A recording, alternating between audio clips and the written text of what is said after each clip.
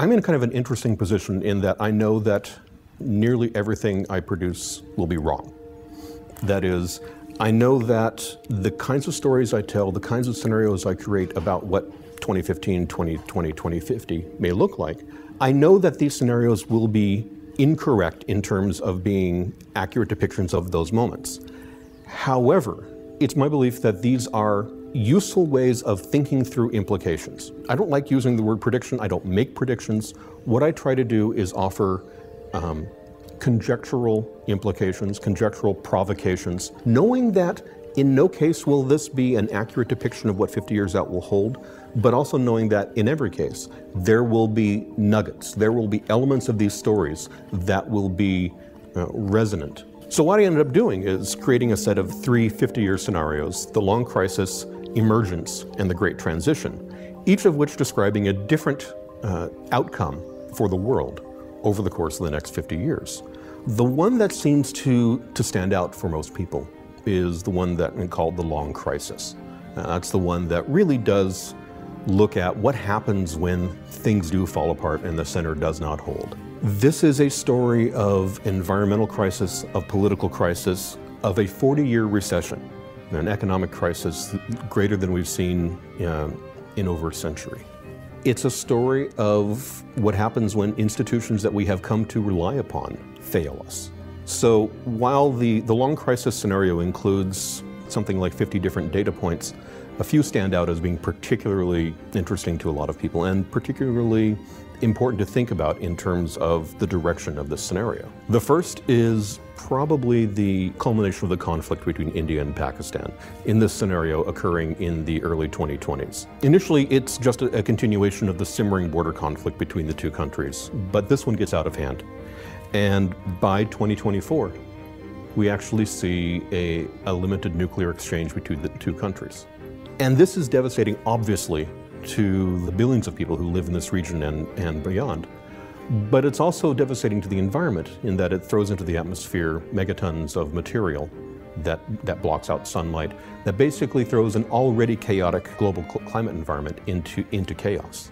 So it's in this same time period, this is roughly the 2020s into the early 2030s, that the crisis for the US ends up being more economic than environmental. I mean, certainly the environment is having an impact on the US, but this is a world where the US ends up defaulting on its debt.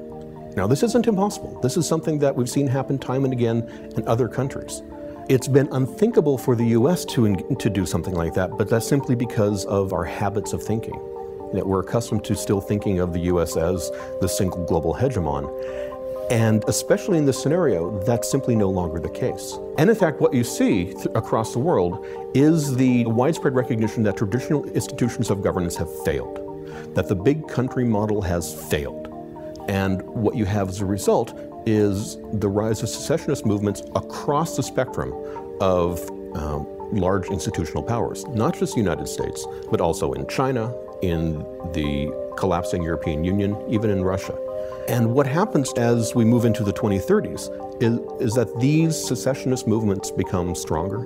The civil unrest turns ominously close to civil war.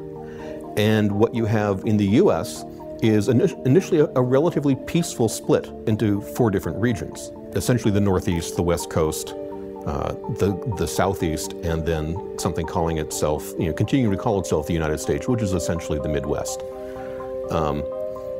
Texas and Alaska go their own way, but that's hardly a surprise. So the secessionist moment in this scenario really only takes us through about half of the scenario's 50 years. And what we see in the 20-odd years that follow, there is an emerging global famine that comes in part from environmental conditions, but in part from a terrorist attack, an engineered wheat blight.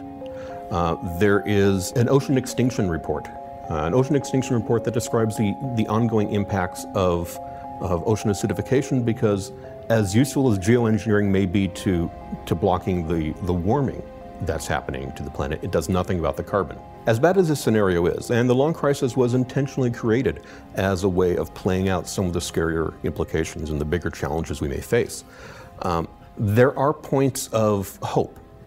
A joint US-China mission to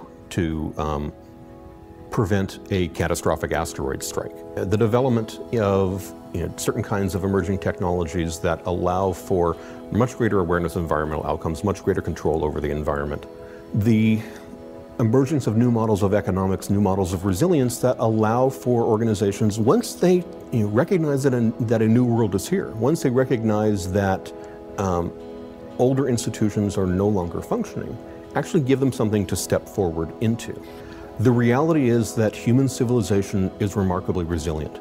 In dealing with these kinds of crises before, in dealing with these points of near catastrophe before, we have time and again come up with new models, new ideas, innovations and surprises that actually allow us to create a better world out of the ashes of the old.